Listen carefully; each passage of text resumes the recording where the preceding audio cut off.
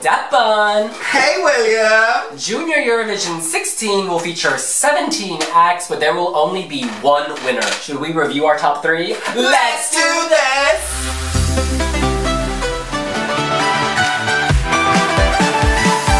Deppon, why don't you kick us off with your number 3?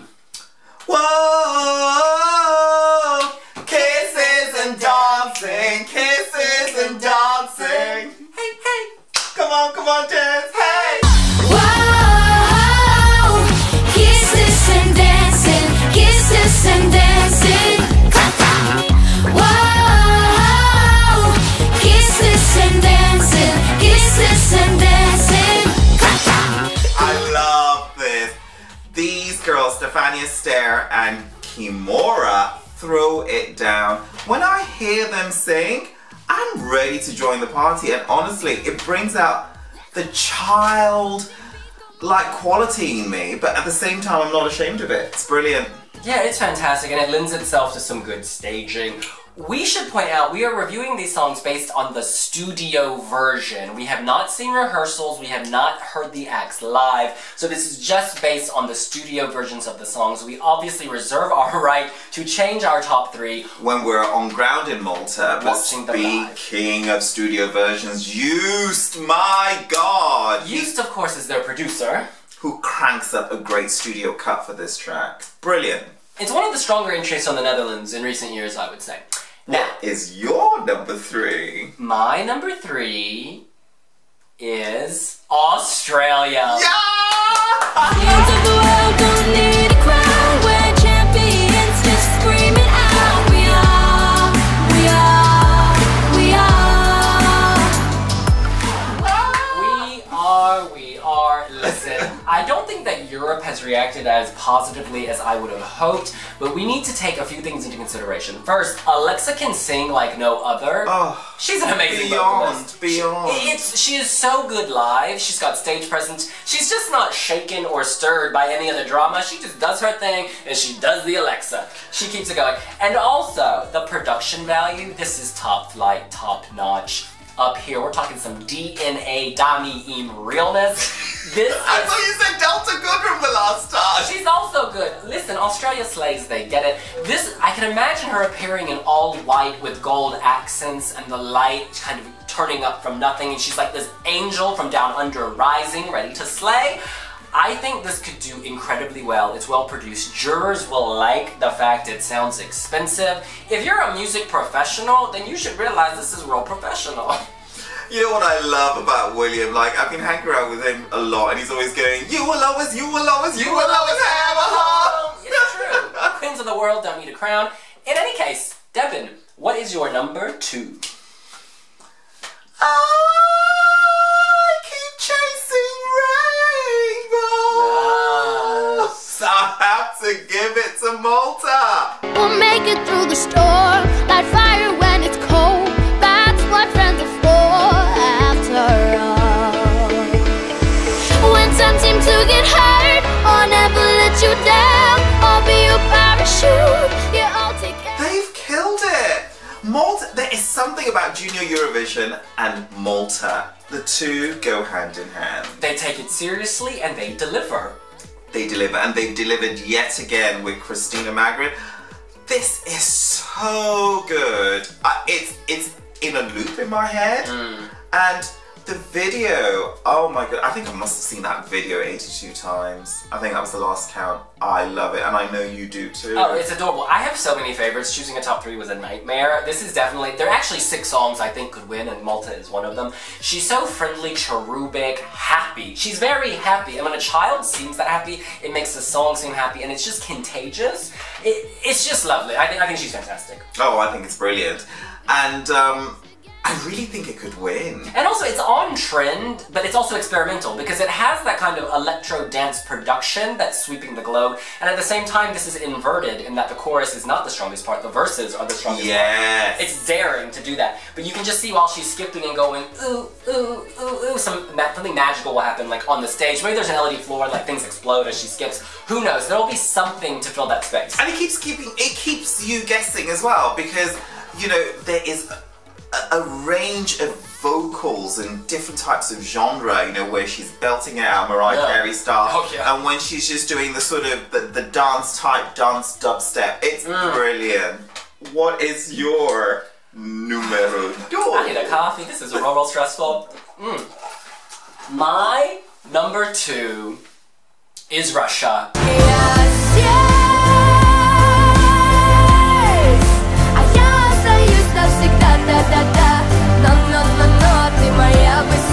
Oh yeah!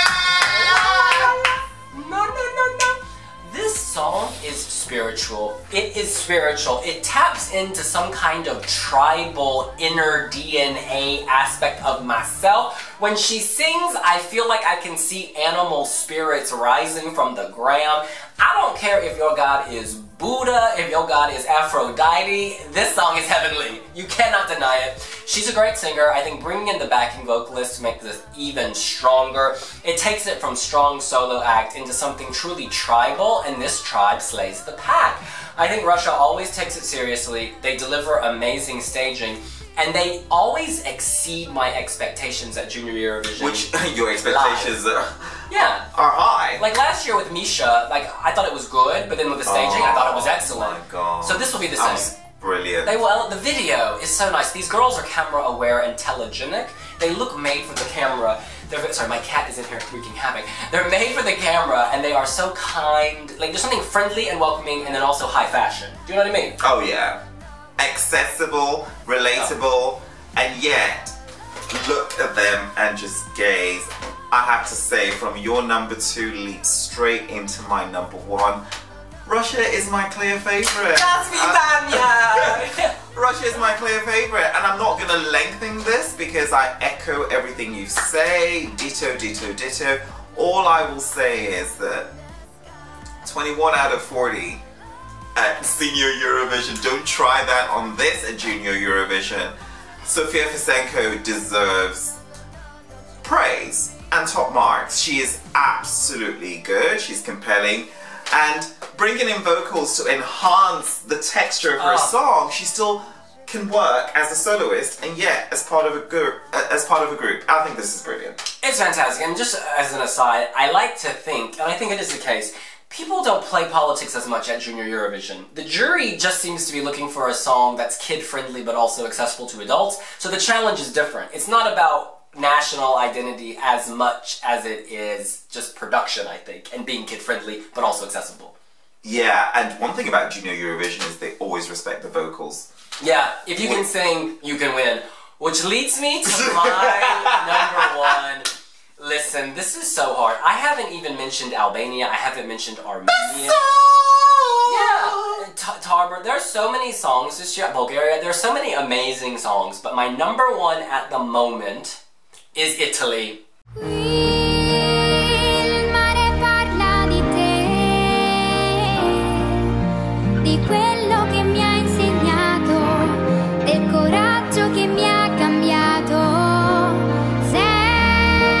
Fiamma, Flame, Cara Mama, Dear Mom.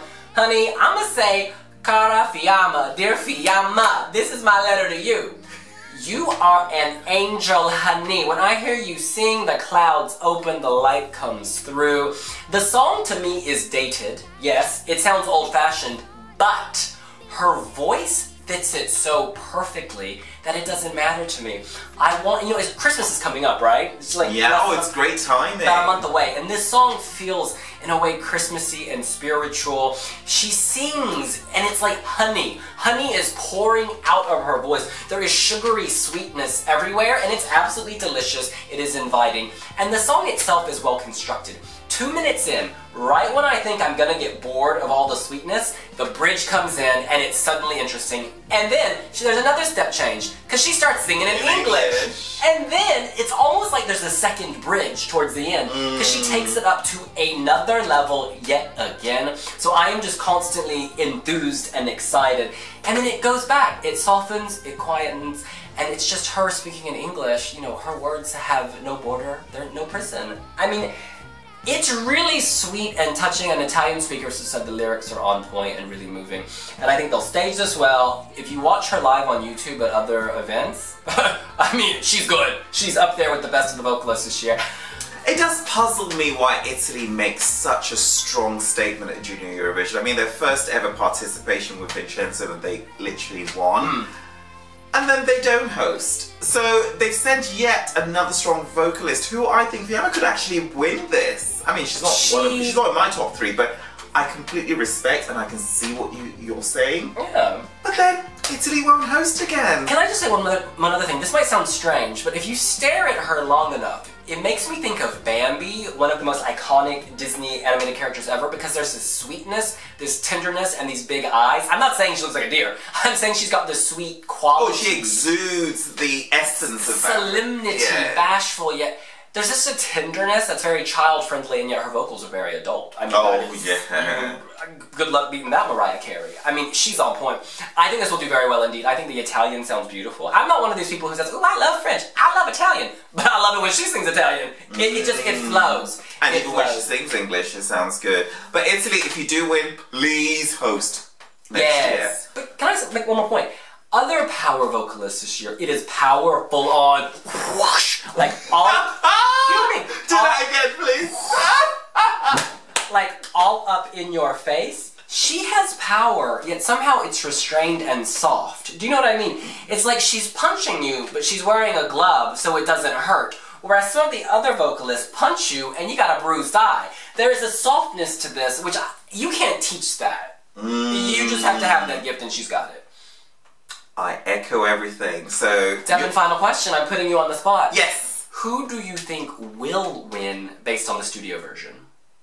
Based on the studio version is reflective in my personal taste. So I would say 3rd place, Netherlands, 2nd place, Malta, and Crown Russia, please. Okay, I think that... Give a quick recap on yours. Yeah, well, the 3 favorites that I've named are... Australia, Russia, and Italy. But I think that Albania could surprise people. Believe, love will win eventually. The revamp of Albania is so good. They've made it much more child-friendly. There's the xylophone. There's more of a softness now. It goes back to the metaphor of punching. There's a real softness to this, which makes a huge difference. Can I just pause? When we announced the revamp on wiwibloggs, I was like, can somebody contact the Albanians not to, because they're not known for good revamps. No, they're not, but they nailed it this time. And the music video is beautiful with the paper beautiful, cutout. yeah. They're telling a story, and if she can create, it's like a candle in the darkness. Like I just see a black stage and a candle. I believe. You know what I mean? There's something. Beso. Yeah, Beso, indeed, and love will lead the way. I think that's fantastic. The other song, I think Armenia.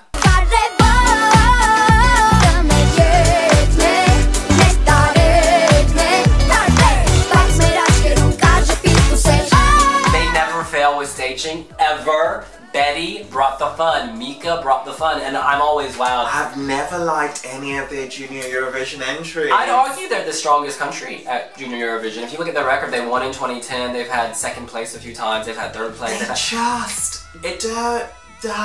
It's fun. No, I'm sorry, Armenia's fantastic. They get the party, they get the fun, they turn up the volume, they make you want to move. This is a kids contest, and they put the Junior and Junior Eurovision. Thank God someone is. You know what I mean? Honestly, if there wasn't Armenia, I feel like we just have a long series of, power ballads. But because Armenia brings the fun, others are like, okay, we're gonna bring the fun too. No, thank God Armenia's in this contest. In any case, those are our top 3 based on the studio version. We will, of course, be updating our top 3 during the week in Malta, reacting to the various rehearsals, etc. So stay tuned here on wiwibloggs. Please like or dislike. Yeah. And please subscribe to our videos and our channel, and follow us on Instagram, Facebook, Pinterest, Snapchat, Twitter, Tumblr. all of it. See you later. Bye!